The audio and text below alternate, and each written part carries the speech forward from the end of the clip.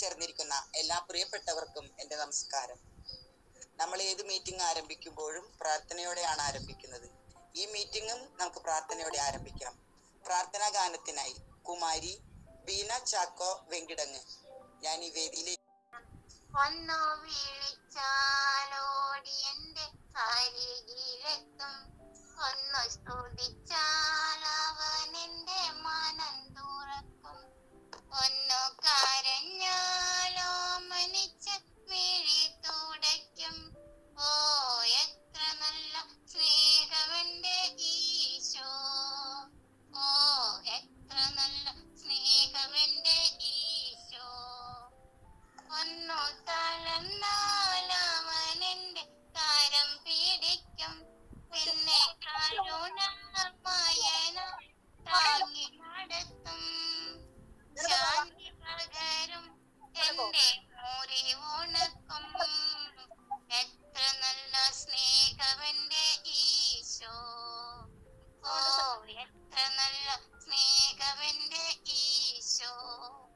ഒന്നു വിളിച്ചാലോടി എന്റെ അരികിലെത്തും, ഒന്നു സ്തുതിച്ചാൽ അവൻ എന്റെ മനം തുറക്കും, ഒന്നു കരഞ്ഞാലോ മനിച്ച് മിഴി തുടയ്ക്കും.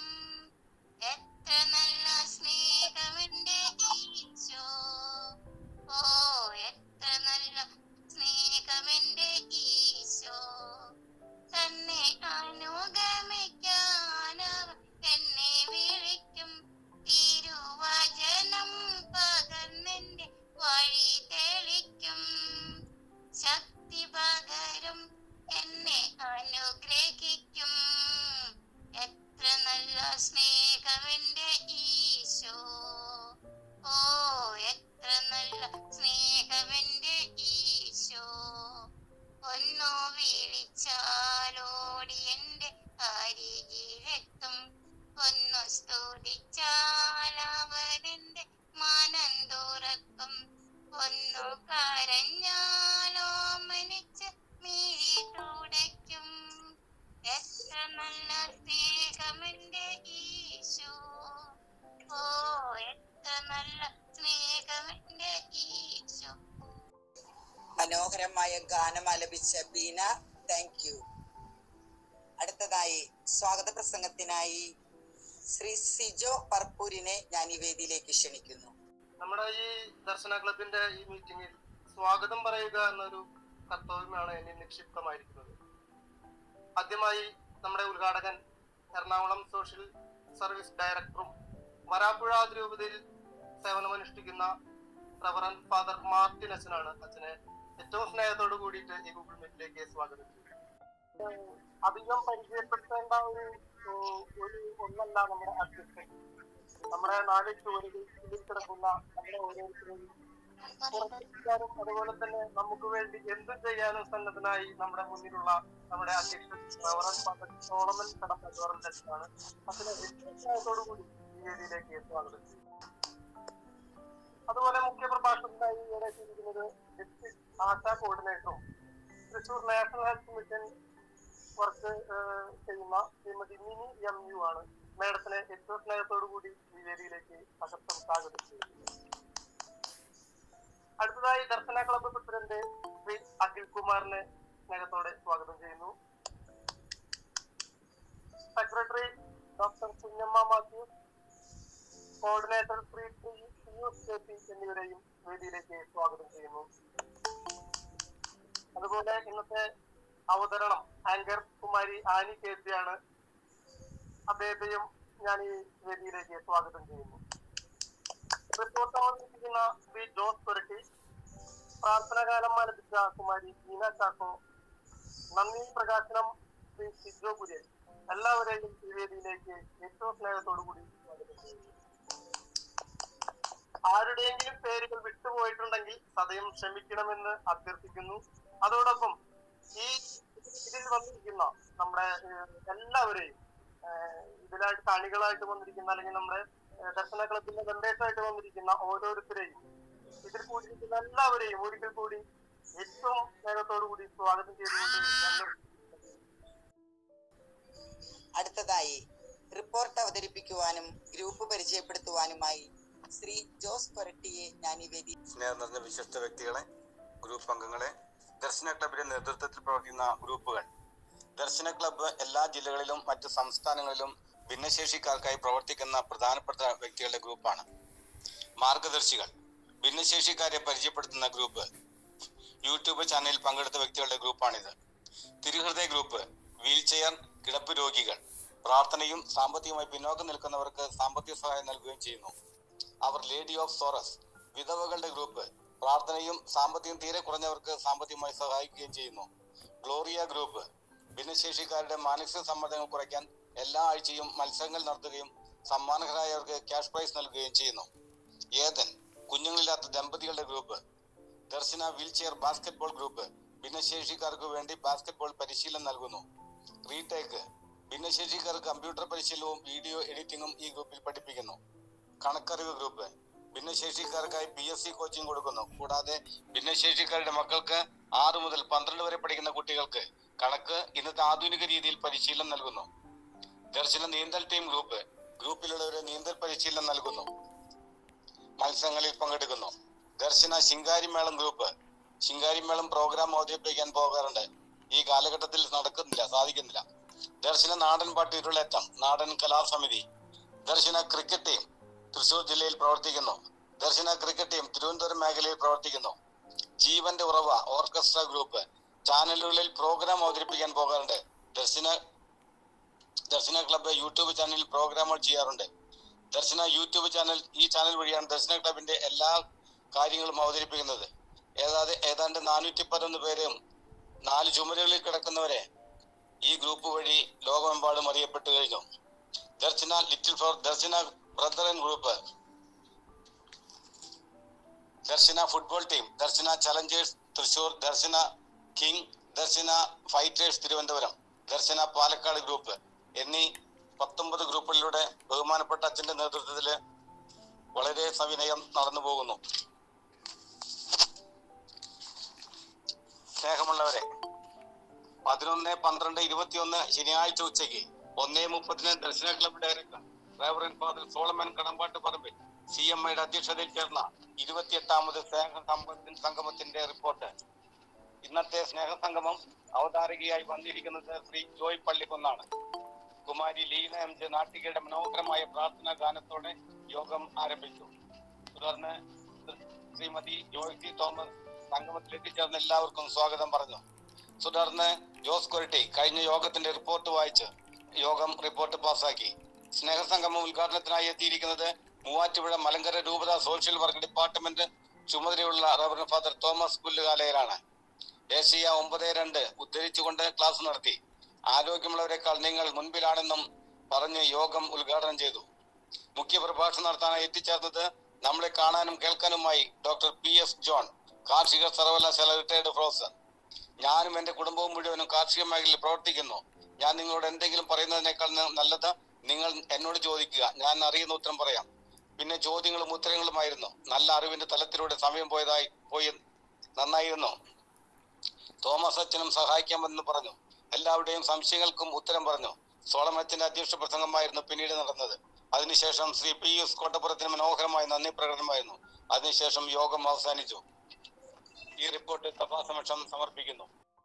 അടുത്തതായി വളരെയധികം തിരക്കുകൾക്കിടയിൽ നിന്നും ഞങ്ങളുടെ ഈ ക്ഷണം സ്വീകരിച്ച് ഇവിടെ എത്തിച്ചേർന്നിരിക്കുന്ന reverend father Martin Varapuzha, Ernakulam അതിരൂപത സോഷ്യൽ സർവീസ് സൊസൈറ്റി ഡയറക്ടർ, അദ്ദേഹത്തെ ഞാൻ ഈ വേദിയിലേക്ക്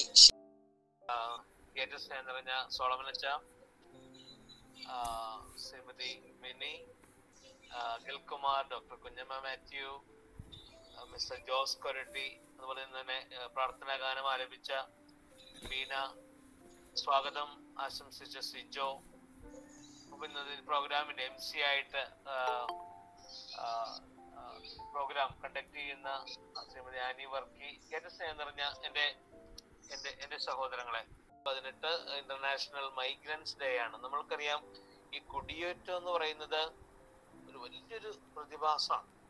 അതൊരു നമ്മളെ ചുരുക്കി കാണാനായിട്ട് സാധിക്കില്ല. നമുക്കറിയാം, ഒരു അമേരിക്ക എന്ന് പറയുന്ന ഒരു രാഷ്ട്രം തന്നെ ഉണ്ടായത് ഒരു കുടിയേറ്റക്കാരുടെ ഒരു സംഗമത്തിന്റെ അനന്തര ഫലമായിട്ടാണ്.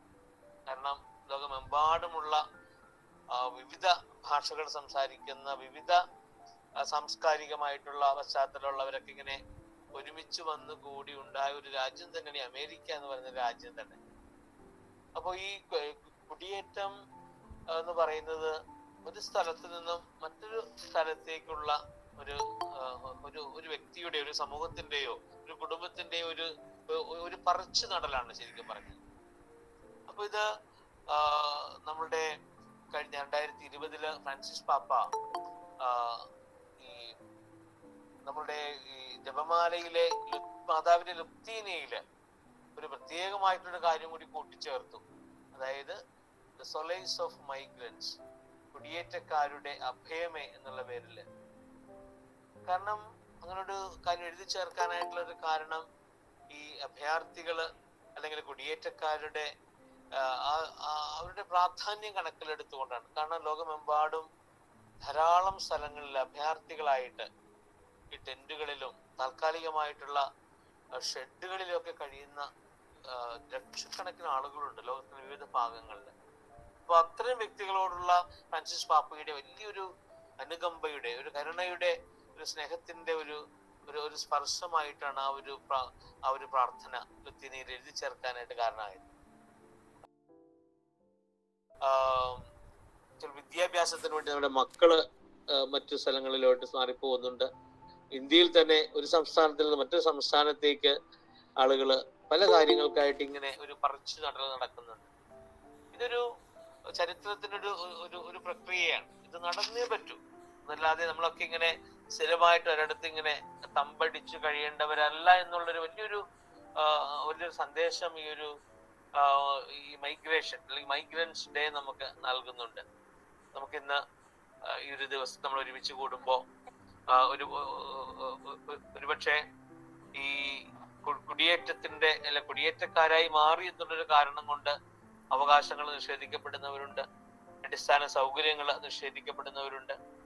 അങ്ങനെ അവരെയൊക്കെ നമുക്ക് പ്രത്യേകമായിട്ടൊരു നിമിഷം ഓർക്കാം. ഒരുപക്ഷെ ആരും അവർക്ക് വേണ്ടി സംസാരിക്കാനില്ലാതെ, ശബ്ദിക്കാനില്ലാതെ അവരിങ്ങനെ ഒറ്റപ്പെട്ടു പോകുന്ന ധാരാളം നിമിഷങ്ങളുള്ള അനുഭവത്തിലൂടെ കടന്നു പോകുന്ന ധാരാളം പേര് ലോകത്തിന്റെ വിവിധ ഭാഗങ്ങളുണ്ട്. നമ്മുടെ ഇന്ത്യയിലുണ്ട്, നമ്മുടെ കേരളത്തിലുണ്ട്, എറണാകുളം നഗരത്തിലുണ്ട്. നമുക്ക് അവരെയൊക്കെ പ്രത്യേകമായിട്ട് ഓർക്കാം. അവരെയും നമ്മളുടെ ഈ സമൂഹത്തിന്റെ മുഖ്യധാരയിലേക്ക് കൈപിടിച്ച് നടത്താനായിട്ടുള്ള എല്ലാ ശ്രമങ്ങൾക്കും നമുക്ക് എല്ലാവിധ പിന്തുണയും നൽകാമെന്നുള്ളൊരു ഉറപ്പ് നമുക്ക് ഈ സമയത്ത് കൊടുക്കാം. നമുക്കറിയാം ക്രിസ്തുമസിന് വേണ്ടി ഒരുങ്ങുന്ന സമയമാണ്. എനിക്ക് തോന്നുന്നത് അടുത്ത ശനിയാഴ്ച ക്രിസ്തുമസ് ആണ്. 25-ാം തീയതി, കറക്റ്റ് ഒരാഴ്ച സമയമാണ് ഇനി ഉള്ളത്. കഴിഞ്ഞ ദിവസം വാട്സപ്പിൽ ഒരു വീഡിയോ ഞാൻ കണ്ടു. എനിക്ക് തോന്നുന്നത് ചിലപ്പോൾ പഴയ വീഡിയോ ആയിരിക്കും, പക്ഷെ ഞാൻ കാണുന്നത് മിനിഞ്ഞാവുന്നതാണ്. അപ്പൊ അതുകൊണ്ട് എന്നെ സംബന്ധിച്ചത് പുതിയതാണ്. ഒരു ഹൈന്ദവ കുടുംബത്തിൽ നടക്കുന്ന ഒരു കൊച്ചു കഥയാണ്. അതായത് ഒരു ദിവസം രാവിലെ വീട്ടിലെ ഒരു വ്യക്തി വീടിന്റെ മുമ്പില് ഇരുന്നിട്ട് പത്രം വായിക്കാൻ. ആ വീട്ടിലെ ഒരു സ്ത്രീ, ആ വ്യക്തിയുടെ ഭാര്യ തന്നെയാണ്, അടുക്കളയില് പാചകം ചെയ്യുന്നു. അപ്പോ ഒരു 3.5 വയസ്സ് പ്രായം തോന്നിക്കുന്ന ഒരു കുഞ്ഞ് കിടക്കയിൽ നിന്ന് എഴുന്നേറ്റ് വന്ന അമ്മയോട് അവള് ചോദിക്കുകയാണ്, അമ്മേ, തൊട്ടടുത്ത വീട്ടില് നക്ഷത്രം തൂക്കിയിട്ടുണ്ടല്ലോ, നമ്മുടെ വീട്ടിൽ എന്താ നക്ഷത്രം തൂക്കാത്തെ? അമ്മ പാചകത്തിന്റെ തിരക്കിലായോണ്ട് ഈ കുഞ്ഞിനോട് പറഞ്ഞു, മോളെ, അച്ഛനോടെ വെറുതെ പത്രം വായിച്ചിരിപ്പുണ്ട്, നീ അച്ഛനോട് എന്ന് ചോദിക്കും. ഉടനെ കുഞ്ഞ് ഓടിച്ചു വന്നിട്ട് അച്ഛനോട് ചോദിച്ചു, അച്ഛാ, നമ്മുടെ തൊട്ടടുത്ത വീട്ടിലൊക്കെ നക്ഷത്രം ഉണ്ടല്ലോ, നമ്മുടെ വീട്ടിൽ എന്താ നക്ഷത്രം തൂക്കാത്തെ? ഉടനെ ആ ഒന്നുമില്ലാത്ത 3.5 വയസ്സുള്ള കുഞ്ഞിനോട് ഈ അച്ഛൻ സംസാരിക്കുന്നത് ഇപ്രകാരം, മോളെ, അത് പള്ളിക്കാര് തൂക്കേണ്ട ഒരു സാധനമാണ് നക്ഷത്രം. ഈ അമ്പലക്കാരായിട്ടുള്ള നമ്മൾ അത് ചെയ്യേണ്ട കാര്യമില്ല. അപ്പൊ അതുകൊണ്ട് നമ്മുടെ വീട്ടിൽ നമുക്ക് നക്ഷത്രം തൂക്കണ്ട. കുഞ്ഞ് ഭയങ്കര വിഷമമായി കുഞ്ഞിനത് കേട്ടിട്ട്. എനിക്ക് തോന്നുന്നു നമുക്ക് അത് മനസ്സിലായോന്ന് പോലും അറിഞ്ഞൂടാ. പക്ഷെ അവള് വീടിന്റെ ഉമ്മറത്ത് വന്നിങ്ങനെ വിഷമിച്ചിരിക്കുക. കുറച്ച് സമയം കഴിഞ്ഞപ്പോ ഈ കുഞ്ഞിന്റെ അമ്മുമ്മ ക്ഷേത്രത്തില് തൊഴുതൊക്കെ കഴിഞ്ഞ് കയ്യിൽ വാഴയിൽ പ്രസാദമൊക്കെ ആയിട്ട് ഇങ്ങനെ കടന്നു വരികയാണ്. ഈ കുഞ്ഞിങ്ങനെ വിഷമിച്ചിരിക്കുന്നത് കണ്ടിട്ട് ഈ അമ്മമ്മ ഈ 3.5 വയസ്സുകാരി കുഞ്ഞിനോട് ചോദിച്ചു, മോളെന്താ നിന്റെ മുഖം വല്ലാതിരിക്കണേ, എന്താ നിനക്ക് സംഭവിച്ചേ? ഉടനെ അവള് പറഞ്ഞു, തൊട്ടടുത്ത വീട്ടിലൊക്കെ നക്ഷത്രമുണ്ട്, നമ്മുടെ വീട്ടിൽ തൂക്കാനായിട്ട് അച്ഛനോട് ആവശ്യപ്പെട്ടപ്പോ അച്ഛൻ പറഞ്ഞു അത് പള്ളിക്കാരാണ്, അമ്പലക്കാരത് ചെയ്യാൻ പാടില്ല എന്ന് പറഞ്ഞു. ഉടനെ കുഞ്ഞിനോട് ഈ അമ്മമ്മ ഒരു ഉറപ്പ് നൽകി, ഞാൻ എല്ലാം ശരിയാക്കാന്ന് പറഞ്ഞുകൊണ്ട് ഈ കുഞ്ഞിനെയും കയ്യിൽ പിടിച്ചിട്ട് ഈ അമ്മമ്മ തന്റെ മകൻ, അതായത് ഈ കുഞ്ഞിന്റെ അച്ഛൻ അടുത്ത് വന്നിട്ട് ഭയങ്കര ഒരു ഫയറിങ്, എടാ നീ നീ ഇങ്ങനെയൊക്കെ ചിന്തിക്കാൻ തുടങ്ങിയേ? നിന്റെ ചെറുപ്പകാലത്ത് എന്തായിരുന്നു? അതെ, നമ്മള് തൊട്ടടുത്ത വീട്ടിൽ നീ പോയിട്ട് അവിടുത്തെ ക്രിസ്മസിന്റെ നീ അവിടെ നിന്ന് ഭക്ഷണം കഴിക്കും, ഓണത്തിന് അവര് ഇവിടെ വന്ന് ഭക്ഷണം കഴിക്കും, നമ്മളൊരു റംസാൻ വരുമ്പോ ഇവിടെ മുസ്ലിം സഹോദരങ്ങൾ ഇവിടെ കൊണ്ടുവന്ന് നമ്മൾക്ക് നെയ്ച്ചോറ് തരും, നീ ഇതൊക്കെ മറന്നുപോയത് നിനക്കെന്താ സംഭവിക്കണേ? ഈ അമ്മ വളരെ ശകാരിക്കുന്നുണ്ട്, നീ വലുതായതൊന്നും നോക്കില്ല, നിന്നെ ഒരു വടി കൊണ്ട് അടിക്കുന്നില്ല, ഇങ്ങനെ കുഞ്ഞു മനസ്സില് നീ ഇങ്ങനെ ഒരു മതത്തിന്റെ വിദ്വേഷമൊക്കെ നീ കൊടുക്കുന്നത് ശരിയല്ല എന്നും പറഞ്ഞ് അവനെ അങ്ങ് ഒത്തിരി പിണങ്ങുന്നുണ്ട് ഈ അമ്മ. കുറച്ച് കഴിഞ്ഞപ്പോ ഇയാള് ബൈക്കുമായിട്ട് പുറത്തേക്ക് പോകുന്നു. തിരിച്ചു വരുമ്പോ കയ്യിലൊരു പൊതിയുണ്ട്, കുഞ്ഞ് അതിക്ക് കാത്തിരിക്കുകയാണ്. അവള് ഓടിച്ചെന്ന് അച്ഛന്റെ കയ്യിൽ നിന്ന് ഈ ഒരു പൊതി വാങ്ങുന്നു. അതഴിച്ചപ്പോ 2 നക്ഷത്രം. ആ 2 നക്ഷത്രങ്ങള് അച്ഛനെ വീടിന്റെ മുമ്പില് തൂക്കി. ആ കുഞ്ഞ് ഒത്തിരി സന്തോഷത്തോടെ ഇങ്ങനെ നോക്കി നിൽക്കുന്നതോടുകൂടി ആ വീഡിയോ അവസാനിക്കുകയാണ്, ഷോർട്ട് വീഡിയോ അവസാനിക്കുകയാണ്. ചേർന്നവരെ, ഞാനിത് പറഞ്ഞത് ഈ 2021 ക്രിസ്തുമസ് നമ്മൾ ആഘോഷിക്കുമ്പോ നമ്മുടെ നാട്ടില് ഈ വർഗീയ ധ്രുവീകരണവും ഒപ്പം മതത്തിന് വലിയ പ്രാധാന്യം, ഇങ്ങനെ ക്രിസ്ത്യാനിയും മുസ്ലിമും ഹിന്ദു എന്നൊക്കെ പറഞ്ഞിങ്ങനെ ഒരു വിരല് പിടിച്ച ഒരു അവസ്ഥ നമ്മൾ അറിയാതെ നമ്മുടെ ജീവിതത്തിലേക്ക് കടന്നുകൂടിയിട്ടുണ്ട്. നമ്മുടെ നാട്ടിലുണ്ടായ മതസൗഹാർദ്ദവും ആ പരസ്പര സാഹോദര്യവും ഒക്കെ ഇന്ന് കുറെയൊക്കെ പ്രശ്നങ്ങൾ, നമ്മളെല്ലാവരും ഉത്തരവാദികൾ, ഞാൻ ആരെയും കുറ്റപ്പെടുത്തും, നമ്മളെല്ലാവരും ഒരുപോലെ തുല്യ കുറ്റക്കാരാണ് ആ ഒരു കാര്യത്തില്. ഒത്തിരി പ്രശ്നങ്ങളുണ്ട്, നമ്മളത് തുറന്ന് സമ്മതിച്ചേ പറ്റൂ. കാരണം അങ്ങനെ അംഗീകരിക്കുന്നിടത്ത് മാത്രമേ പുതിയൊരു മാറ്റത്തിന് സാധ്യതയുള്ളൂ. അതായത് ഒരു തീർത്തും മനുഷ്യത്വരഹിതമായിട്ടുള്ളൊരു ചിന്താഗതിയിലേക്ക് നമ്മളും നമ്മളുടെ പുതിയ തലമുറയും ഒക്കെ ഇങ്ങനെ മാറിക്കൊണ്ടിരിക്കുക. എന്തായിരിക്കും ഇതിന്റെ ഭാവി എന്ന് നമുക്കൊക്കെ ഒന്ന് മനസ്സിലാക്കാവുന്നതേ ഉള്ളൂ. എന്തായിരിക്കും നാളെ സംഭവിക്കാൻ പോകുന്നത്? വലിയൊരു വിസ്ഫോടനാത്മകമായിട്ടുള്ള ഒരു അവസ്ഥ നമ്മുടെ സാമൂഹ്യ വ്യവസ്ഥിതിക്ക് ഉണ്ടാവും, ഒരു സംശയം വേണ്ട. ഞാനത് പറഞ്ഞത് ഈ ക്രിസ്തുമസിന്റെ സന്ദേശം എന്താ? തന്റെ ചായൽ സൃഷ്ടിച്ച മനുഷ്യൻ ഇങ്ങനെ കുറെ മോശമായപ്പോ അവനെ വീണ്ടും നല്ലതാക്കാൻ, ഏറ്റവും മികച്ചതാക്കാൻ, കുറെ കൂടി നന്മ ഉള്ളവനാക്കാനായിട്ട് ദൈവം ഈ മനുഷ്യന്റെ രൂപം ധരിച്ച് ഭൂമിയിലേക്ക് കടന്നു വന്ന മഹാസംഭവത്തിന്റെ ഓർമ്മയാണ് ക്രിസ്തുമസ്. ഈ ക്രിസ്തുമസ് നമ്മളോട് പറയുന്നത് തന്നെ, ദൈവം മനുഷ്യനായെങ്കിൽ മനുഷ്യനായി നീ കൂടുതൽ നല്ല മനുഷ്യനാകുക എന്നുള്ള സന്ദേശം നമുക്ക് നൽകുന്നു. കൂടുതൽ നന്മകൾ കൊണ്ട് നിന്റെ ജീവിതത്തിൽ നിറയ്ക്കാൻ, മനസ്സിലുള്ള വെറുപ്പും വിദ്വേഷവും പകയും അസൂയയും ക്രൂരത നിറഞ്ഞ ചിന്തകളൊക്കെ നിന്റെ മനസ്സിൽ നിന്ന് മാറ്റിയിട്ട് നീ കൂടുതൽ നല്ല മനുഷ്യനാകുക, നന്മ നിറഞ്ഞ മനുഷ്യനാകുക. അപ്പോ നിന്റെ ഉള്ളിലും ഉണ്ണി കടന്നു വരും, ഉണ്ണീശോ ജനിക്കും, നിന്റെ ക്രിസ്മസിന് ആഘോഷം അതിന് അർത്ഥം ഉണ്ടാകും, ക്രിസ്മസ് ആഘോഷത്തിന് അർത്ഥം ഉണ്ടാകും എന്നുള്ള ഒരു നമുക്ക് സ്വീകരിച്ചേ പറ്റും. യാതൊരു കാരണവശാലും മതവിദ്വേഷം നമ്മുടെ വാക്കിലോ ചിന്തയിലോ ഒരിക്കലും കടന്നുകൂടരുത്. കാരണം നമ്മളുടെ ആ ഒരു വലിയ മതസൗഹാർദ്ദത്തിന്റെ വലിയ മനുഷ്യത്വപരമായിട്ട് ചിന്തിക്കുകയും സഹകരിക്കുകയും പങ്കുവയ്ക്കുകയും ചെയ്യുന്ന നമ്മുടെ ആ ഒരു പാരമ്പര്യം ഒരിക്കലും തച്ചുടച്ച് കളയരുത്. ക്രിസ്തുമസ് നമ്മുടെ മുന്നിൽ ഇങ്ങനെ എത്തിനിൽക്കുമ്പോൾ നമ്മളൊക്കെ ശ്രദ്ധിക്കേണ്ട ഒരു കാര്യം അത് തന്നെയാണ്. നമ്മുടെ മനുഷ്യത്വം മരവിച്ചു പോയെങ്കിൽ ആ മനുഷ്യത്വത്തെ ഒന്ന് ഉണർത്തണം. കൂടുതൽ മനുഷ്യത്വപരമായിട്ട് ഇടപെടലുകൾ ഉണ്ടാകണം, പങ്കുവയ്ക്കലുകൾ ഉണ്ടാകണം, പരസ്പര മനുഷ്യത്വപരമായിട്ടുള്ള സംഭാഷണങ്ങൾ നമ്മളുടെ അധരങ്ങളിലൂടെ കടന്നു വരാനായിട്ട് സാധിക്കണം. അങ്ങനെ ആസന്നമാകുന്ന ക്രിസ്തുമസ് നമുക്കൊക്കെ കൂടുതൽ നല്ല മനുഷ്യരാകാനായിട്ടുള്ള ഒരു പ്രേരണ നൽകാനായിട്ട് ഇടവരട്ടെ എന്ന് പ്രത്യേകമായിട്ട് പ്രാർത്ഥിക്കാൻ ആശംസിക്കുകയാണ്. ഞാൻ ഇന്ന് നിങ്ങളോടൊപ്പം ആയിരിക്കുമ്പോൾ എനിക്ക് വലിയൊരു സന്തോഷമുണ്ട്. ഞാൻ ദൈവത്തിന് പ്രത്യേകമായിട്ട് നന്ദി. അപ്പൊ ഞാൻ വരാപ്പുഴ തിരുപ്പതിയുടെ സാമൂഹ്യ ക്ഷേമ വിഭാഗമാണ് എറണാകുളം സോഷ്യൽ സർവീസ് സൊസൈറ്റി. എറണാകുളത്ത് കച്ചേരിപ്പടി ജംഗ്ഷനിലാണ് ഞങ്ങളുടെ ഓഫീസ്. കുറെ ജനക്ഷേമപരമായിട്ടുള്ള പരിപാടികളൊക്കെ ഉണ്ട്. അതിൽ ഒന്ന് ഹോപ്പ് ആൻഡ് ഹെൽപ്പ് എന്ന പേരിൽ, അതായത് പ്രതീക്ഷയും ഒപ്പം സഹായവും എന്നുള്ള പേരിൽ ഒരു കൊച്ചു പ്രോഗ്രാം ഞങ്ങൾ ഈ ഭിന്നശേഷിക്കാരായിട്ടുള്ള സഹോദരങ്ങൾക്ക് വേണ്ടിയിട്ട് നടത്തുന്നുണ്ട്. ചെറിയൊരു പ്രോഗ്രാമാണ്. എല്ലാ വർഷവും ഒരു 25 പേരെ വെച്ച് നമ്മൾ തിരഞ്ഞെടുത്തിട്ട് അവർക്കൊരു IGP പ്രോഗ്രാം ഒക്കെ കൊടുക്കുന്നു.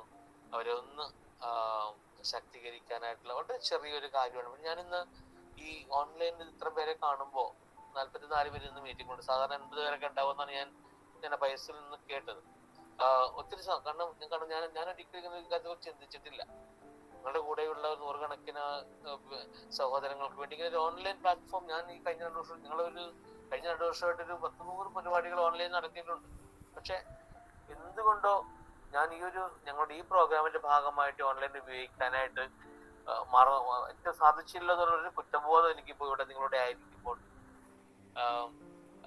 നമ്മളെപ്പോഴും നമ്മളിങ്ങനെ ഒരുമിച്ചായിരിക്കുമ്പോൾ എന്തൊരു സന്തോഷം. കാരണം ഇപ്പോഴും പറയാറുണ്ട്, ദ ബേർഡ്സ് ഓഫ് ദി ഒരേ തൂവൽ പക്ഷികൾ ഇങ്ങനെ ഒരുമിച്ച് പറക്കുന്നു എന്ന് പറയുന്ന ഒരു അനുഭവമാണ് എനിക്ക് ഇവിടെ നിങ്ങളുടെ ആയിരിക്കുമ്പോൾ എന്റെ മനസ്സിൽ തോന്നുന്നത്. നമുക്കറിയാം, പലപ്പോഴും ഇത് നമ്മളുടെ ഈ ഒരു ജീവിതത്തിന്റെ അവസ്ഥയെ വളരെ വളരെ ഒരു നെഗറ്റീവ് ആയിട്ടുള്ള ഒരു എക്സ്പ്രഷനാണ് ഇതിന് പലപ്പോഴും നാളിതുവരെയൊക്കെ കൊടുത്തിരുന്നത്. നമുക്ക് ഓരോ വാക്കുകളൊക്കെ അറിയാം. ഡിസേബിൾഡ് ഒരിക്കലും ശരിയായിട്ടുള്ളൊരു പദമല്ല. പിന്നെ ചലഞ്ചഡ്, പിന്നെ എന്താ പറയണ്ട, പിന്നെ അതുപോലെ തന്നെ ഇംപയർഡ്, ഹാൻഡിക്യാപ്ഡ്, ഇതൊക്കെ വളരെ വളരെ നെഗറ്റീവ് ആയിട്ടുള്ള പല ഉപയോഗങ്ങൾ കൊണ്ട് തന്നെ എനിക്ക് തോന്നുന്നത് നമ്മുടെയൊക്കെ മനസ്സിനൊക്കെ ഒത്തിരി ആ വാക്ക് തന്നെ ഒത്തിരി വേദനിപ്പിക്കുന്നുണ്ട്. പക്ഷെ ഇപ്പോ നമ്മളൊരു പുതിയൊരു പേരിലേക്ക് അത് വന്നപ്പോ, അതായത് മലയാളത്തില് അംഗപരിമിതര്, വികലാംഗര്, ആ വാക്കിൽ തന്നെ ഒരു നെഗറ്റിവിറ്റി ഉണ്ട്, ഒരു പോസിറ്റീവ് എനർജി ഇല്ല അതിനകത്ത്. പക്ഷെ അതൊക്കെ മാറ്റിയപ്പോ ഡിഫറെന്റ്ലി ഏബിൾഡ്, അതായത് എബിലിറ്റി വിത്ത് ഡിഫറൻസ്, അതായത് ഒരു വ്യത്യസ്തമായിട്ടുള്ള കഴിവ് നൽകി ദൈവം സൃഷ്ടിച്ചവരെന്നുള്ള ആ ഒരു നിർവചനം ഇത്ര മനോഹര. വ്യത്യസ്തമായിട്ടുള്ള കഴിവുകളോട് ദൈവം സൃഷ്ടിച്ചവരാണെന്നുള്ള ആ ഒരു ബോധ്യവും ചിന്തയും ഒക്കെ നമ്മുടെ മനസ്സിൽ എപ്പോഴും കാത്തു സൂക്ഷിക്കാനായിട്ട് നമുക്ക് കഴിയും. എനിക്ക് തോന്നുന്നത് ഡിഫറെന്റ്ലി ഏബിളിനെ കാട്ടി ഞാൻ ഇഷ്ടപ്പെടുന്ന ഒരു വാക്ക് സ്പെഷ്യലി ഏബിൾഡ് എന്ന് ഉപയോഗിക്കാനായിട്ടാണ്. അതായത് സ്പെഷ്യലി ഏബിൾ, അതായത് ദൈവം പ്രത്യേകമായിട്ട് അനുഗ്രഹിച്ചവര്, സ്പെഷ്യലി ബ്ലെസ്ഡ് എന്ന് ഉപയോഗിക്കണം എനിക്കിഷ്ടം. എനിക്കറിയാം ആ ഒരു അവസ്ഥയുമായിട്ട് ബന്ധപ്പെട്ട ഒരു പക്ഷേ ഒത്തിരി അസ്വസ്ഥതകളും പ്രശ്നങ്ങളും ഒക്കെ അനുഭവിക്കാം. പക്ഷെ അതിനേക്കാൾ അപ്പുറം ദൈവം സ്പെഷ്യലി ബ്ലെസ്ഡ് ആയിട്ട്, അതായത് പ്രത്യേകമായിട്ട് അനുഗ്രഹിച്ച വ്യക്തികളായിട്ടാണ് ഞാൻ നിങ്ങളെയൊക്കെ നോക്കി കാണുന്നത്. നിങ്ങളുടെ കൂടെ ഈ സമയമായിരിക്കുമ്പോൾ വളരെയധികം സന്തോഷം ഉണ്ട്. നിങ്ങളുടെ ആയിരിക്കാനായിട്ട് ഒത്തിരി സന്തോഷ അവസരത്തിലുണ്ട്. നമുക്ക് ഈ പറയുന്ന പോലെ ഈ ഡിസബിലിറ്റി എന്ന് പറയുന്ന വാക്ക് പറയുമ്പോൾ 2 അർത്ഥമുണ്ട്. ഒന്ന് വിസിബിൾ ആയിട്ടുള്ള, ദൃശ്യമായിട്ടുള്ളതും ഇൻവിസിബിൾ, അദൃശ്യമായിട്ടുള്ളതും. എനിക്ക് തോന്നുന്നത് എന്റെ കൂടെ എന്റെ സഹോദരങ്ങളുടെ ചിലപ്പോൾ ഒരു കാഴ്ചയില് ദൃശ്യമായിട്ടുള്ള എന്തെങ്കിലും ഒരു ഡിഫറൻസ്, വ്യത്യസ്തത കാണും. പക്ഷെ ഞാൻ ചിന്തിക്കുന്നത് ഇപ്രകാരമാണ്, ഇൻവിസിബിൾ ആയിട്ടുള്ള വ്യത്യസ്തതകൾ, ഈ കുറവുകളുള്ളവരാണ് കൂടുതൽ. ദൈവം എല്ലാം കൊടുത്തവര്, ശാരീരികമായിട്ടുള്ള എല്ലാ പൂർണ്ണതയും കൊടുത്ത വ്യക്തികള് പലപ്പോഴും അദൃശ്യമായിട്ടുള്ള ഡിസബിലിറ്റി ഉള്ളവരാണ്. സംശയം വേണ്ട. കാരണം കുറവുകളുള്ളവരാണ്. മനുഷ്യരെ പോലെ ചിന്തിക്കാൻ പറ്റുന്നില്ല അവർക്ക് പലർക്കും. മനുഷ്യരായിട്ട് കാണാനായിട്ട് പറ്റുന്നില്ല. പരസ്പരം സൗഹൃദങ്ങളും ഒക്കെ വളർത്തി വലുതാക്കാനായിട്ട് കഴിയുന്നില്ല. അപ്പോ ഞാൻ വളരെ വ്യക്തമായിട്ട് പറയാം, ഈ ആരോഗ്യമുണ്ടെന്ന് അഹങ്കരിക്കുന്ന ഞാനടക്കമുള്ള വ്യക്തികള് വളരെ വ്യക്തമായിട്ട് അറിയാം ഒത്തിരി കുറവുകളുള്ളവരാണ്. പക്ഷെ ദൈവം ആ കുറവുകളൊന്നും ദൈവം നിങ്ങൾക്ക് ആർക്കും തന്നിട്ടുണ്ടായില്ല. ഞാനത് വിശ്വസിക്കുന്ന ആളാണ്. എല്ലാം പൂർണ്ണരാണെന്ന് ചിന്തിക്കുമ്പോൾ ധാരാളം ബലഹീനതകളുടെയും പോരായ്മകളുടെയും ഉള്ളത്തരങ്ങളുടെയും ഒരു ജീവിതം നയിക്കുന്ന വ്യക്തികളാണ് ഞാനും ഈ പൂർണ്ണതയുണ്ടെന്ന് കരുതുന്നത്. പക്ഷെ ആ കുറവുകളൊന്നും ദൈവം നിങ്ങൾക്ക് ആർക്കും തന്നിട്ടുണ്ടെന്ന് ഞാൻ പറഞ്ഞത്. സ്പെഷ്യലി ബ്ലെസ്ഡ്, പ്രത്യേകമായിട്ട് ദൈവം തൊട്ടനുഗ്രഹിച്ച വ്യക്തികളാണെന്നുള്ള കാര്യം ഒരിക്കലും മറന്നു പോകരുത്. പക്ഷെ ഒരു ശാരീരികമായിട്ടുള്ള ഒരു അസ്വസ്ഥത ഉണ്ടാകാം, ചില വൈകല്യങ്ങൾ ഉണ്ടാകാം. പക്ഷെ അതൊന്നും മറ്റുള്ളവരിൽ നിന്നും നിങ്ങളെ ചെറുതാക്കുന്നില്ല, മറ്റുള്ളവരെ നിങ്ങളെക്കാട്ടും വലുതായിട്ട് മാറുന്നത് കാരണമായിട്ട് മാറുന്നില്ല. ദൈവം എന്നെ സൃഷ്ടിച്ചത് എപ്രകാരമാണോ ദൈവമേ എന്നത് അംഗീകരിക്കുന്നതെന്ന് നമ്മൾ ഓരോരുത്തരും പറയുമ്പോൾ അവിടെയാണ് നമ്മുടെ മനുഷ്യ ജീവിതത്തിന്റെ അന്തസ് ഇങ്ങനെ വാനോളം ഉയരുന്നത്. അവിടെയാണ്. നമുക്ക് കഴിയട്ടെ. അതാണ് നിങ്ങൾ വളരെ വ്യക്തമായിട്ട് ഈ പറയാനുള്ളത്. എന്തോ ആയിക്കൊള്ളട്ടെ, നമ്മൾ ഇന്ന് ഈ ഒരു ഒത്തുചേരലിന്റെ ഭാഗമാകാനായിട്ട് കഴിഞ്ഞതിൽ എനിക്ക് ഒത്തിരി സന്തോഷമുണ്ട്. ഞാൻ എനിക്ക് തോന്നുന്നു സകല നാനാവസ്ഥരായിട്ടുള്ളവര് ഈ ഒരു കൂട്ടായ്മയിലുണ്ട്. എനിക്ക് ദർശന ക്ലബിന്റെ ഭാഗമായിട്ടുണ്ടോ എന്ന് എനിക്കറിയാം. ഞാൻ ഈ വിശുദ്ധ ബൈബിളിലേക്കൊന്ന് നിങ്ങളുടെ ശ്രദ്ധയെ ക്ഷണിക്കുകയാണ്. എനിക്ക് തോന്നുന്നു ഈ വ്യത്യസ്തമായിട്ടുള്ള ഈ കഴിവുകൾ ദൈവം തന്ന് സഹായിച്ചിട്ടുള്ളവരെ ഏറ്റവും കൂടുതൽ സ്നേഹിച്ച വ്യക്തിയാണ് ചരിത്രത്തിലെ ക്രിസ്തു എന്ന രക്ഷകൻ. സംശയവുമില്ല. കാരണം വ്യത്യസ്തമായിട്ടുള്ള ഈ പരിശുദ്ധ ഭിന്ന ശേഷി എന്ന് പറയുന്നത്, വ്യത്യസ്തമായിട്ടുള്ള ശേഷിയുള്ളവരെയൊക്കെ തേടി നടന്നവനാണ്. എനിക്ക് തോന്നുന്നു ഏറ്റവും വലിയ ഒരു ഭിന്നശേഷി പ്രേക്ഷിതൻ എന്ന് വിളിക്കേണ്ടത് ക്രിസ്തുവിനെ. എനിക്കറിയാൻ പാടില്ല വേറെ എന്തെങ്കിലും മതസ്ഥാപകരോ ഒക്കെ ഈ ഒരു മേഖലയിൽ ഇത്രയേറെ പ്രാവീണ്യം പ്രകടിപ്പിച്ചതായിട്ട് എനിക്കറിയില്ല. ഉണ്ടാകാം. പക്ഷെ ക്രിസ്തു തന്നെയാണ് നിങ്ങളുടെയൊക്കെ വലിയൊരു ബലം. കൂടെ ഉണ്ടെന്ന് തിരിച്ചറിയുക. അത് ഞാൻ ഒരിക്കലും ഒരു ക്രിസ്ത്യാനി എന്നുള്ള സംസാരിക്കുന്നതല്ല ഞാൻ, മറിച്ച് പൊതുവായിട്ടൊരു ഞാനൊരു വ്യക്തിയെ ഒരു ദൈവ ഒരു ക്രിസ്തു എന്ന ആ ഒരു രക്ഷകനെ നിങ്ങളുടെ മുമ്പിൽ അതൊരു, കാരണം ഇത്തരം കുറവുകളുള്ള വ്യക്തികളോട് കൂടെ ചേരാൻ ആഗ്രഹിച്ച വ്യക്തിയെ, അവരൊക്കെ ഇങ്ങനെ കൈ നീട്ടി അവരെയൊക്കെ സ്വീകരിച്ച വ്യക്തിയാണ്. മാറോട് അണച്ചവരാണ്, അവരുടെ കണ്ണീരൊപ്പിയ വ്യക്തി. അപ്പോ ക്രിസ്തു എന്നും മാർഗദർശിയായിട്ട് നിങ്ങളുടെ ഒപ്പം ഉണ്ടാകട്ടെ എന്ന് പ്രത്യേകമായിട്ട് ആശംസിക്കുകയാണ്. ഒപ്പം ഈ സമൂഹത്തില് നിങ്ങളുടെ ഈ വ്യത്യസ്തമായിട്ടുള്ള കഴിവുകൾ കൊണ്ട് നിങ്ങളൊരു ഡിഫറൻസ് ഉണ്ടാക്കണം. ഉറപ്പായിട്ടും ഉണ്ടാകണം. ഒരിക്കലും ഇതൊരു കുറവായിട്ട് പോരായ്മയായിട്ട് ഒരു ബലഹീനതയായിട്ട് ഇതിനെ കാണരുത്. നിങ്ങളുടെ വ്യത്യസ്തമായിട്ടുള്ള വിഭിന്നമായിട്ടുള്ള കഴിവ് കൊണ്ട് നിങ്ങളൊരു വ്യത്യസ്തത നിങ്ങളുടെ ജീവിതം കൊണ്ട് ഈ സമൂഹത്തിൽ ഉണ്ടാക്കാനായിട്ട് നിങ്ങൾക്ക് കഴിയണം.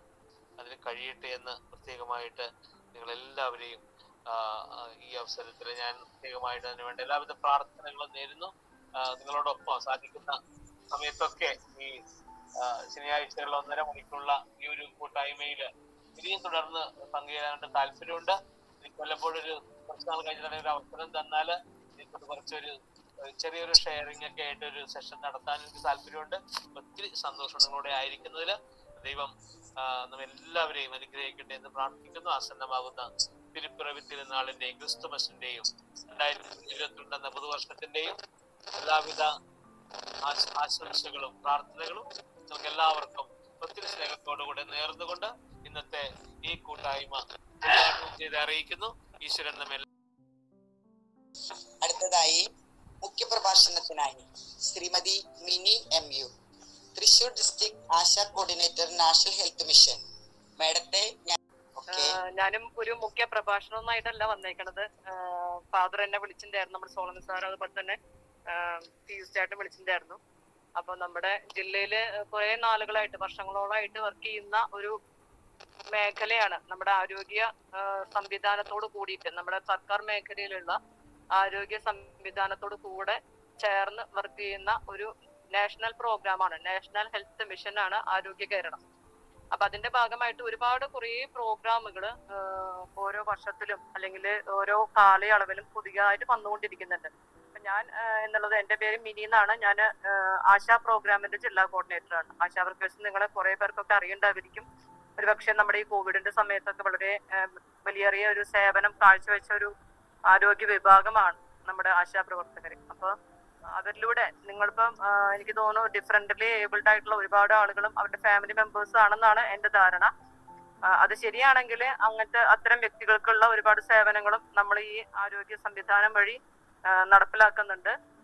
നിങ്ങളുടെ സംശയങ്ങൾ ചോദിക്കുകയാണെങ്കിൽ നമുക്ക് ആ ലെവലിൽ പോവാം. ഒരുപക്ഷെ നിങ്ങൾക്ക് സേവനങ്ങൾ താഴെ ലെവലിലേക്ക് അല്ലെങ്കിൽ നിങ്ങളുടെ അറിവിലേക്കായിട്ട് കാര്യങ്ങൾ എത്തിക്കാനായിട്ട് ഒരുപക്ഷെ ആശാ പ്രവർത്തകരും നിങ്ങളെ സപ്പോർട്ട് ചെയ്യും. ഞാനത് ഇവരുടെ ഒരു ജില്ലാ മീറ്റിംഗ് എല്ലാ മാസത്തിലും ആശാപ്രവർത്തകരുടെ ജില്ലാ മീറ്റിംഗ് ഉണ്ടാവാറുണ്ട്. അപ്പൊ അത് ഒരു സ്ഥാപനത്തിൽ നിന്നും ഓരോ ആശാ വർക്കേഴ്സ് ആണ് അവരെ റെപ്രസെന്റ് ചെയ്തുകൊണ്ട് ഇവിടെ പ്രോഗ്രാമിൽ പങ്കെടുക്കുക. അവരടുത്ത് നിങ്ങളുടെ കാര്യങ്ങൾ സൂചിപ്പിക്കാം.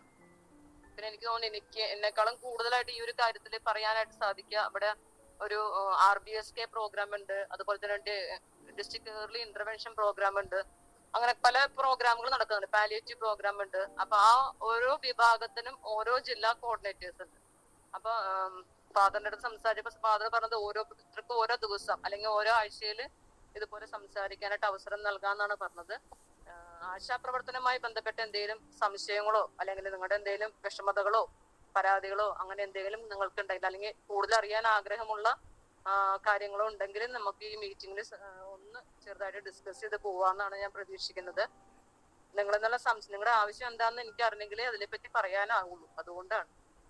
2 കാര്യങ്ങളുണ്ട്. ഇപ്പം NCD ക്ലിനിക്ക് നമ്മള് നോൺ കമ്മ്യൂണിക്കബിൾ ഡിസീസ് എന്നുള്ള ഒരു കാറ്റഗറിയിലാണ് ഈ പ്രഷർ, ഷുഗർ, കൊളസ്ട്രോൾ ആ വക അസുഖങ്ങൾ നമ്മൾ ട്രീറ്റ് ചെയ്യുന്നത്. അപ്പൊ ഓരോ സ്ഥാപനത്തിലും ഓരോ നമ്മുടെ ഗവൺമെന്റ് സ്ഥാപനം PHCകൾ, CHCകൾ, അതായത് പ്രാഥമിക ആരോഗ്യ കേന്ദ്രം, കുടുംബാരോഗ്യ കേന്ദ്രം, കമ്മ്യൂണിറ്റി ഹെൽത്ത് സെന്റർ, അങ്ങനെ പല വിഭാഗങ്ങളും, താലൂക്ക് ആശുപത്രി, ജില്ലാ ആശുപത്രി, ഓരോ വിഭാഗത്തിലും നിങ്ങൾ അന്വേഷിച്ചു കഴിഞ്ഞാൽ മിക്കവാറും സ്ഥലങ്ങളിൽ വ്യാഴാഴ്ചയാണ് ഈ NCD ക്ലിനിക്കുകൾ നടക്കുന്നത്. അവിടെ പോവുകയാണെങ്കിൽ നമുക്ക് അവിടെ തന്നെ ഒരു ഹെൽത്ത് ഡയറി സൂക്ഷിക്കും. അതായത് നമ്മൾ ഓരോ ആഴ്ച അല്ലെങ്കിൽ ഓരോ മാസത്തിലും നമ്മൾ ചെന്ന് ചെക്ക് ചെയ്യുന്ന ഡയറി ആയിട്ട് നമ്മുടെ ഓരോ ദിവസത്തെ അല്ലെങ്കിൽ ഓരോ സമയത്തും നമ്മുടെ പ്രഷറും ഷുഗറിലെ വേരിയേഷനും അതുപോലെ ട്രീറ്റ്മെന്റും രേഖപ്പെടുത്താനായിട്ട് ഇതിന്റെ മെഡിസിൻസ് എല്ലാം ഫ്രീ ആയിട്ട് നമുക്ക് സർക്കാർ ആശുപത്രികളിൽ നിന്ന് ലഭിക്കുന്നതാണ്. പിന്നെ പാലിയേറ്റീവ് പേഷ്യൻസിനാണ് വീടുകളിൽ പോയിട്ട് ഈ പ്രഷറും ഷുഗറും ഒക്കെ ചെക്ക് ചെയ്ത് കൊടുക്കുന്നത്. ഇതെല്ലാം ഫ്രീ സർവീസാണ്. നമ്മള് ഒരു കാര്യത്തിനും ഗവൺമെന്റ് സ്ഥാപനങ്ങളിൽ നിന്ന് പൈസ ഈടാക്കുന്നില്ല. ആകെ OP ടിക്കറ്റിന്റെ പൈസയാണ്. അത് നമ്മള് കുട്ടികൾ 18 വയസ്സായുള്ള കുട്ടികൾക്കൊക്കെ ആണെങ്കിൽ അത് ഫ്രീ ആണ്.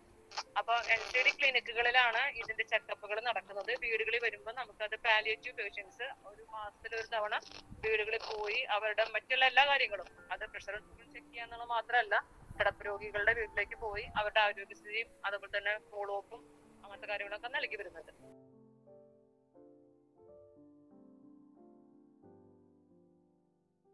അതില് 2-3 കാര്യങ്ങളുണ്ട് ബേസിൽ. ഒന്നെന്ന് വെച്ചാല് ആശാപ്രവർത്തകർക്ക് ഒരുപാട് വർക്കുകൾ വേറെ ഉണ്ട്. ഇപ്പം മെയിൻ ആയിട്ട് ഇപ്പത്തെ കോൺസെൻട്രേഷൻ എന്ന് വെച്ചാൽ വാക്സിനേഷൻ ആണ്. കാരണം സെക്കൻഡ് ഡോസിന്റെ കുറെ ഡ്യൂ ലിസ്റ്റുകൾ നമ്മുടെ അടുത്തുണ്ട്. പല കാരണങ്ങൾ കൊണ്ടും സെക്കൻഡ് ഡോസ് കിട്ടാത്ത ആളുകൾ. അപ്പൊ ഇപ്പത്തെ ഒരു ഫോക്കസ് അവരുടെ ഈ വാക്സിനേഷൻ ക്യാമ്പുകളും വാക്സിനേഷനിലേക്ക് ആളുകൾ എത്തിക്കലും അത്തരം കാര്യങ്ങൾ, ഡ്യൂ ലിസ്റ്റ് ഉണ്ടെങ്കിൽ ഡ്യൂ കംപ്ലീറ്റ് ആക്കുക, അതൊക്കെയാണ് ഇപ്പൊ അവർ കോൺസെൻട്രേറ്റ് ചെയ്യുന്നത്. പക്ഷെ ഇതില് ഒരു നല്ലൊരു പ്രോഗ്രാം ഇതിന്റെ ഒരു പ്ലാനിൽ ഉണ്ടായിരുന്നതാണ്. സെപ്റ്റംബർ 2-ാം തീയതി ലോഞ്ച് ചെയ്യാനായിട്ട് ഉണ്ടായിരുന്ന ഒരു പ്രോഗ്രാം ഉണ്ടായിരുന്നു, കാരുണ്യ അറ്റ് ഹോം എന്ന് പറഞ്ഞിട്ട്. പ്രോഗ്രാമാണ് ഇപ്പൊ PUCയുടെ സൂചിപ്പിച്ച അതേ സാധനം തന്നെയാണ്. അതായത് നമ്മൾക്ക് ഗവൺമെന്റ് സ്ഥാപനത്തിൽ നിന്നോ നമ്മുടെ പ്രൈവറ്റ് മെഡിക്കൽ സ്റ്റോറുകളിൽ നിന്നോ ഉള്ള മെഡിസിൻസ് ഏതാണോ, ഏത് ബ്രാൻഡാണോ നമ്മൾ കഴിക്കുന്നത്, ആ മെഡിസിൻസ് നമ്മൾ ഓൺലൈൻ വഴി തന്നെ ബുക്ക് ചെയ്ത് ഓൺലൈൻ വഴി തന്നെ നമുക്ക് ആ സാധനം വീടുകളിലേക്ക് എത്തിക്കുന്ന കാരുണ്യ വഴി, കാരുണ്യ ഫാർമസി വഴി, കാരുണ്യത്തെ മെഡിസിൻസ് അല്ലെങ്കിൽ പോലും മറ്റേത് മെഡിസിൻ ആണെങ്കിലും നമുക്കത് വീടുകളിലേക്ക് എത്തിക്കുന്ന ഒരു സംരംഭത്തെ തുടക്കം കുറിക്കാൻ നിന്നതായിരുന്നു. അപ്പൊ അതിന്റെ ഹെഡിനൊക്കെ കുറച്ച് ഹെഡായിട്ട് ഉണ്ടായിരുന്ന സാറിനൊക്കെ കുറച്ച് മാറ്റങ്ങൾ വന്നു. അങ്ങനെ പുതിയ ആള് വന്നിട്ട് ഇപ്പൊ അത് തുടങ്ങിയിട്ടില്ല. അങ്ങനെയാണെങ്കിൽ ഈ ഒരു പ്രോഗ്രാം വളരെ സക്സസ് ആയിട്ട് കൊണ്ടുപോകാൻ പറ്റുന്ന ഒരു പ്രോഗ്രാമാണ്. പിന്നെ അത്രയ്ക്കും തീരെ പോകാൻ പറ്റാത്ത ആളുകളാണെങ്കിൽ PUCയുടെ എന്നെ ഒന്ന് വിളിച്ചു പറഞ്ഞാൽ മതി. എനിക്ക് വാർഡും ഏതാണോ വാർഡ്, പഞ്ചായത്തും അതും വീട്ടു നമ്പറും അറിയുകയാണെങ്കിൽ നമ്മൾ അവിടുത്തെ ആശാ വർക്കേഴ്സിനോട് തന്നെ പറഞ്ഞ് ഒരു കാര്യമുണ്ട്, ഒരു മാസത്തിലൊരിക്കൽ നിങ്ങളെ ആശാ വർക്കേഴ്സ് നിർബന്ധമായിട്ടും വന്ന് കാണണം എന്നുള്ള ഒരു നമ്മൾ ഡയറക്ഷൻ കൊടുത്തിട്ടുണ്ട്. അതായത് ഒരു വാർഡില്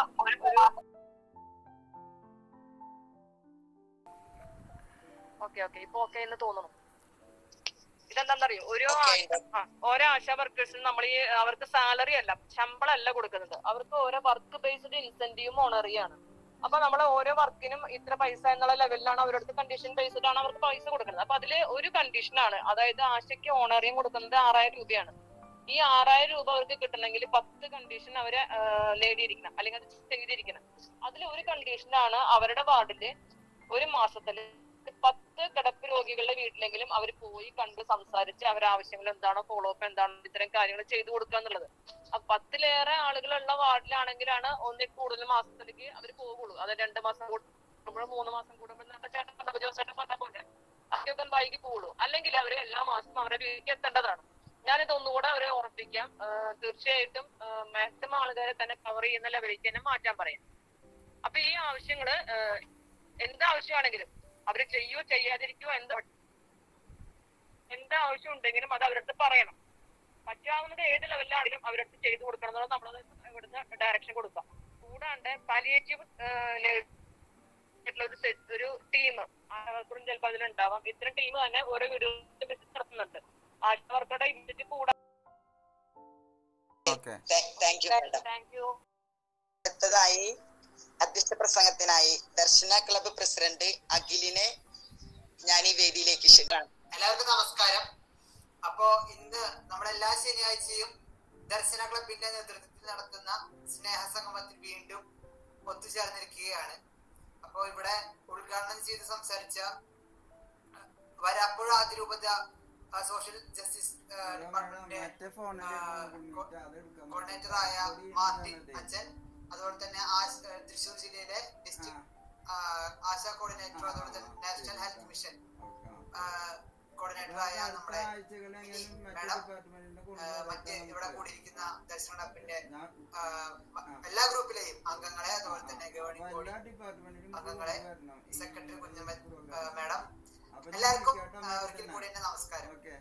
നമുക്കറിയാം, നമ്മള് ഇതുപോലെ ഒരു ശനിയാഴ്ച തുടങ്ങിയതാണ് സ്നേഹസംഗമം എന്ന ആശയം. ഇതിപ്പോ നിരവധി ആളുകൾ ഭിന്നശേഷിക്കാരായ നമ്മളോട് ഓരോരുത്തരോടും സംവദിക്കാനും അതുപോലെ തന്നെ നമ്മുടെ സംശയങ്ങൾ ദൂരീകരിക്കാനുമായി നിരവധി ആളുകൾ, ഇപ്പോ 29ാമത്തെ സ്നേഹസംഗമം എന്നാണ് ഞാൻ മനസ്സിലാക്കുന്നത്, ഇത്രയും നിരവധി ആളുകൾ ഇപ്പൊ ഇതിനോടകം ഇവിടെ നമ്മുടെ മുമ്പിൽ വന്നു ചേർന്നു. എന്തായാലും ഇതൊരു വലിയ അവസരമായി നമ്മൾ ഉപയോഗിക്കണം. കാരണം നമ്മളെ ഒരുപക്ഷെ നമ്മൾക്ക് മറ്റുള്ളവരെ അറിയാൻ ഉള്ളൊരു വഴിയായിരിക്കും, അവർക്ക് നമ്മളെ കുറിച്ചും അറിയാനുള്ള ഒരു വഴിയായിരിക്കും ഈ ഒരു ഇത്തരത്തിലുള്ള സ്നേഹസംഗമങ്ങൾ എന്ന കാര്യത്തിൽ സംശയം ആർക്കും ഉണ്ടാവില്ല. കാരണം ഒരുപക്ഷെ പലരും ഇത്തരത്തിലുള്ള ഡിഫറെന്റ് ഏബിൾ ആയിട്ടുള്ള ആളുകളെ കണ്ടിട്ടുണ്ടായിരിക്കും.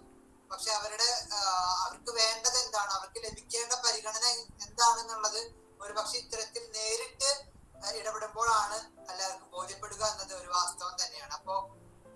ഇപ്പൊ നിരവധി ഗ്രൂപ്പുകളുണ്ട് നമ്മുടെ ദർശന ക്ലബിന്റെ കീഴില്. അപ്പൊ സോളമൻ അച്ഛൻ ഇപ്പോ ഇവിടെ എത്തിച്ചേരാൻ സാധിച്ചിട്ടില്ല. അപ്പൊ അതിന് പകരം ആണ് ഞാൻ ഈ അധ്യക്ഷ പദം ഏറ്റെടുത്തിരിക്കുന്നത്. എന്തായാലും നമുക്കറിയാം, ഇനിയും ഒരുപാട് പ്രഗത്ഭരായ അല്ലെങ്കിൽ സമൂഹത്തിന്റെ വിവിധ മേഖലയിൽ പ്രവർത്തിക്കുന്ന ആളുകൾ നമ്മുടെ സ്നേഹസംഗമത്തിലേക്ക് ഇനിയും വരട്ടെ. കാരണം ഒരുപക്ഷെ നമ്മൾ സമൂഹത്തിലേക്ക് ഇറങ്ങി ചെല്ലുമ്പോൾ ആണ് ഒരുപക്ഷെ മാറ്റങ്ങൾ ഉണ്ടാവാൻ സാധിക്കുക.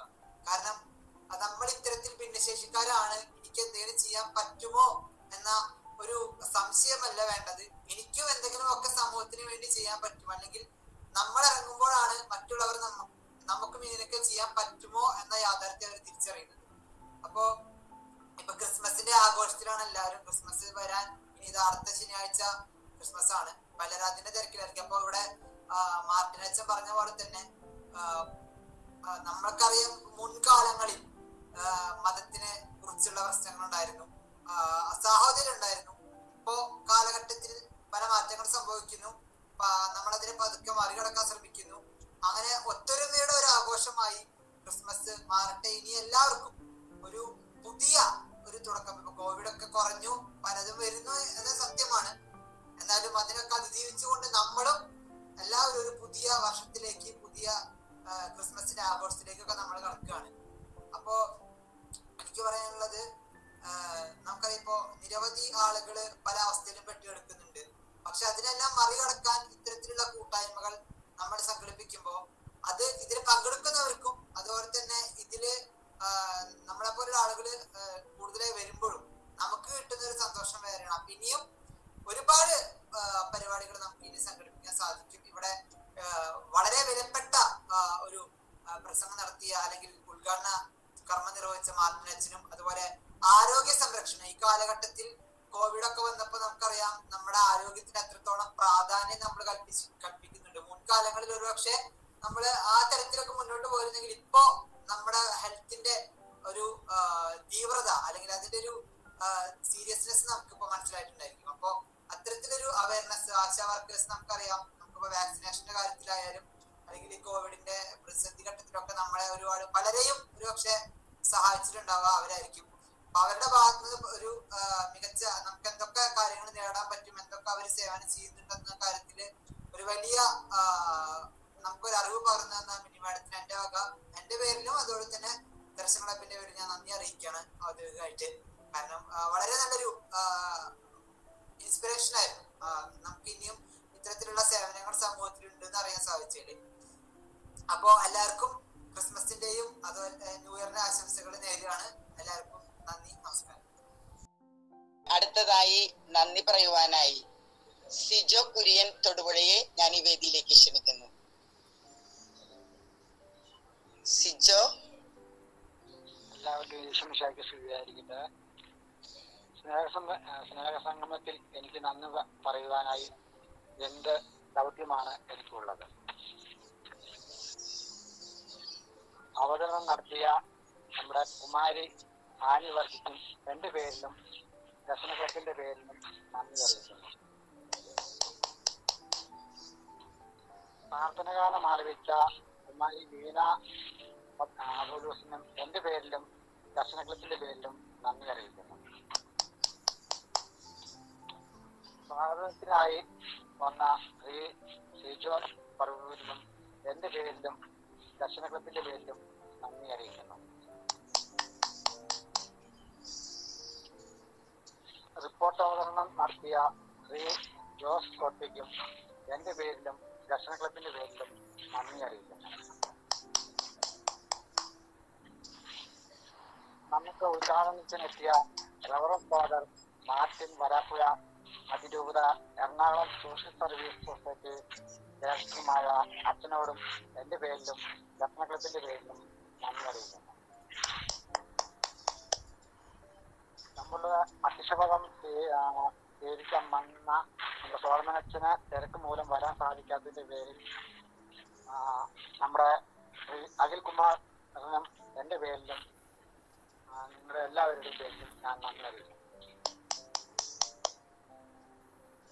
മുഖ്യ പ്രഭാഷണം നടത്തിയ Shrimati mini district ASHA coordinator എന്റെ പേരിലും ദർശന ക്ലബിന്റെ പേരിലും നന്ദി അറിയിക്കുന്നു.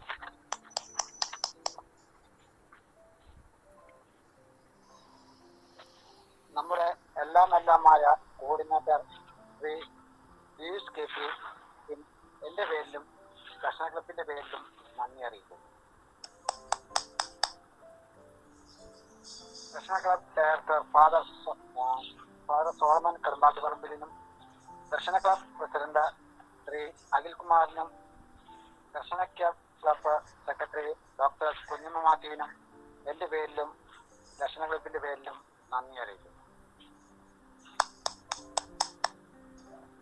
നമ്മുടെ എല്ലാ കാര്യങ്ങൾക്കും മുൻപന്തിയിൽ നിൽക്കുന്ന നമ്മുടെ ലില്ലി ആറ്റുതറയ്ക്കും എന്റെ പേരിലും ദർശന ക്ലബിന്റെ പേരിലും നന്ദി അറിയിക്കുന്നു. ഇന്നത്തെ സ്നേഹസംഗമത്തിൽ പങ്കെടുത്ത എന്റെ പ്രിയപ്പെട്ട എന്റെ കൂട്ടുകാർക്കും എന്റെ പേരിലും ദർശന ക്ലബിന്റെ പേരിലും നന്ദി അറിയിക്കുന്നു. ഇനി ആരെങ്കിലും വിട്ടുപോയിട്ടുണ്ടെങ്കിൽ ഞാൻ ക്ഷമ ചോദിക്കുകയാണ്. എല്ലാവർക്കും ഹാപ്പി ക്രിസ്മസ്.